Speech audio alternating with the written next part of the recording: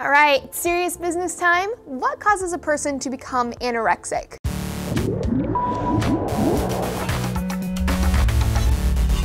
Hey everyone, Laci Green here for DNews. Anorexia is pretty misunderstood, like a lot of mental illnesses actually. People think it's an extreme diet, they think it's a personal weakness, they think you have to be thin to actually have it. In reality, it's a real mental illness that has powerful effects. It's not just a diet. Eating disorders like anorexia and bulimia have the highest death rates of any other mental illness. People who have anorexia have an intense fear of gaining weight. They carefully monitor their food and their body. Because anorexics restrict their intake of food, they don't get the nutrients that they need, and it takes a toll on their body. Their period might stop, hair and nails become thin and brittle, they might become anemic and bruise easily, and so forth. So anorexia affects mostly women, but about 10% of those with anorexia are male. It might even be more, it's probably underreported. The question that perplexes scientists is, what causes anorexia? And the truth is, they don't fully understand it. It's a complex illness, so its triggers are complex as well. So let's look at what we do know. Our culture's idealization of thinness, particularly for women, definitely plays a huge role in this eating disorder. But the culture alone isn't the cause, it's just the backdrop for other factors to come in. Even though it might look like it from the outside, anorexia isn't about food or weight. Just like I talked about in my self-harm video, this form of self-destruction is often about control as well. So feelings of loneliness, insecurity, worthlessness, a need to be perfect, and clinical depression all go hand in hand with anorexia. In an attempt to feel good enough and in control,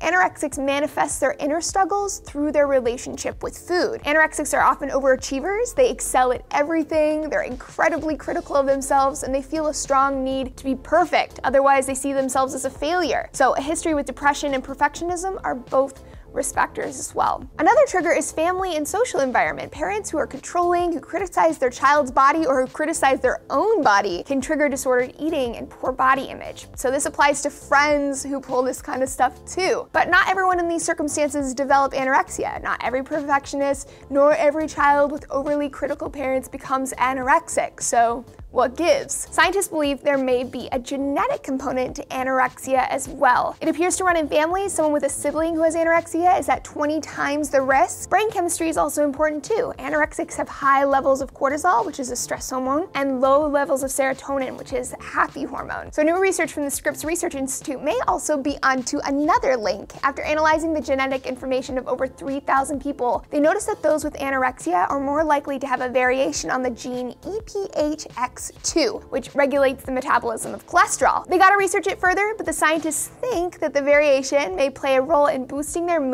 and their ability to survive even without the proper caloric intake. So we'll keep you with more science updates, of course, here on DNews. And as always, feel free to share your thoughts down below or on Twitter at DNews. I'll see you next time.